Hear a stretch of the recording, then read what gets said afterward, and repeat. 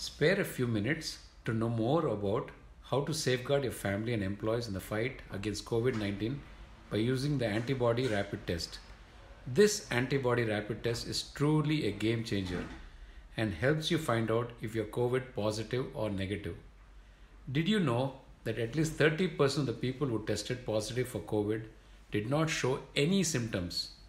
All of us are stepping out, our children are interacting with other children, home deliveries are happening, maids and drivers are coming back to work.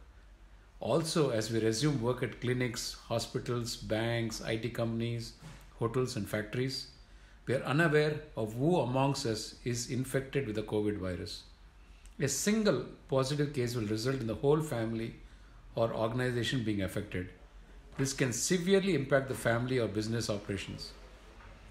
Our elders, who are the most vulnerable, are refusing to meet with their doctors because of this fear. As this test is now available, our elders can meet with the doctor now.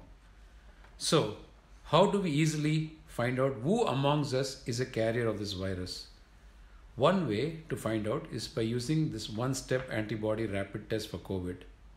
This is a simple, convenient and easy way, and you can get the result of this test in just 10 minutes.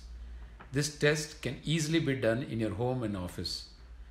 This antibody rapid test has also been approved by the ICMR and National Institute of Virology and is already being used by several state governments and leading organizations. Let me now demonstrate how easy it is to use. When you open this test kit, you will get two things. One is the test cartridge and one the pipette. This is to collect the blood. Let me take a sample of a blood using a lancet, and all we do is you get some blood and you take it in this pipette, okay, and there is a well here.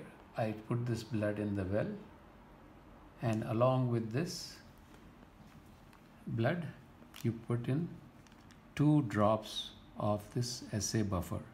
That's all, and leave it for about 10 minutes. Yeah, now it's about 10 minutes after we started the test. You notice that this test is now valid because there are 3 alphabets here: M, G and C. If there is a line on the C, it means this test is valid, and now you can look at the result. If there is no line on M or G, you're COVID negative.